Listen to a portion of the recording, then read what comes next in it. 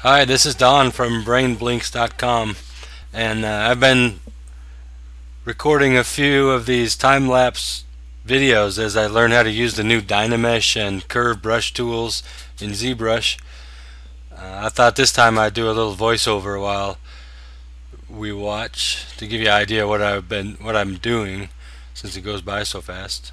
This one's almost over already, but right here I'm using the brush lathe tool to draw out the initial shapes, and then mostly just using the brush move topological tool to squish things around a bit.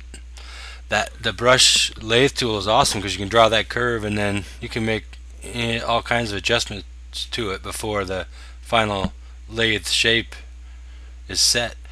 So you can draw out the initial shape and fuss with it all you want before you finalize it.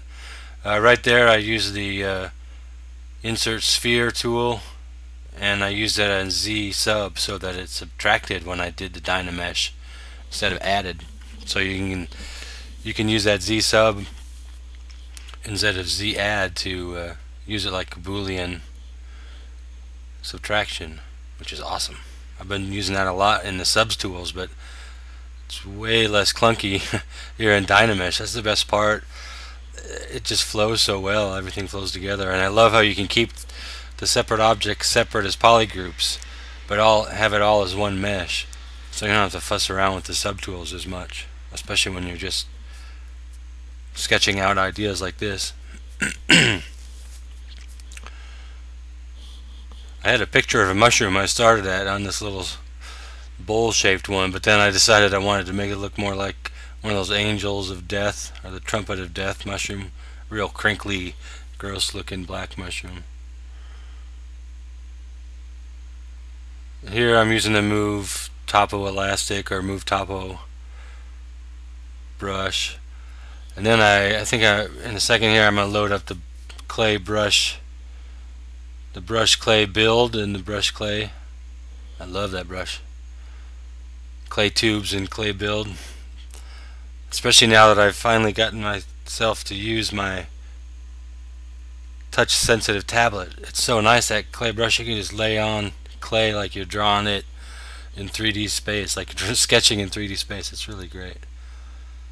Right there I used inflate a little bit to bulk up that area. The clay brush didn't have enough room to work. Right there I also used inflate to get rid of those holes on the Dynamesh. Sometimes it gets too thin and the Dynamesh will stick some holes in your mesh. I've just been using inflate and re-Dynameshing it to get rid of that. I did this one in two parts. Hang on a second. In this next part I was gonna play a little bit more with the curve tubes, which is an awesome tool. You can just draw out tubes off of your model, but it also has a nice curve feature that lets you change the shape of the tubes that are being drawn. So here I'm fussing around with the shape as each one is drawn out, and now I just basically flicking the pen off of that model 20 times, and I got 20 different totally unique little fungoid mushrooms there. That tool is awesome. I'll be playing with it some more. And I could have stopped and adjusted each one of those curves individually to make them even more unique.